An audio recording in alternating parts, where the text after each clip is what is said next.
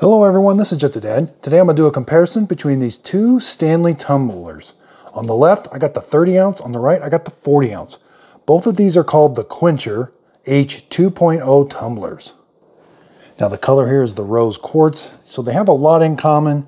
The lids are definitely the different size. The straws are a different size, but they operate under the same thing. So you can put the straw there, but you can also turn this. You can drink out of it. Turn it again, and it does block it off. They will leak out there, but it does prevent major spillage. They both unscrew. Up here you can see we've got the same thing. The little flaps that hold the straw and kind of prevent leakage there too. And we can turn this, drink out of it, do the same thing. Open this up. Here's what the inside of them look like. Again, quite a bit, not a ton taller. Let's take a look at the handles. So surprisingly, the handles are exactly the same, almost, maybe. Well, they look pretty close. Here's what the bottoms, so the bottom one on the 40 ounce is a little bit bigger. So let's just measure.